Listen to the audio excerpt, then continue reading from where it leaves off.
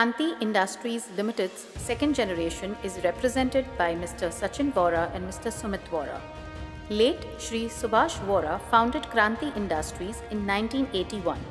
The Vora family's entrepreneurial journey has been nothing short of revolutionary. When they decided to shift from being a transportation company to becoming a car component manufacturing company, they occurred a Kranti, a revolution in their strategy. There was Kranti in their capacity to take risk.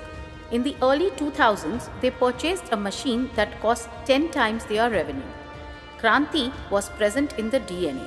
When Shri Subhash Ji died unexpectedly, Sachin and Sumit were both in their 20s and faced enormous hardships. They lost one of their most important clients, faced employee union issues and other obstacles. But they stayed together and overcame each obstacle one at a time. Kranti Industries is now a publicly traded firm that is at the forefront of technology and innovation. They are making big inroads into the EV market. Kranti, in their spirit, the breakthrough journey will continue. Always think, evaluate, and then put your best efforts for anything what you want to achieve. Because once you have put your best efforts, you are always satisfied with whatever the results you get.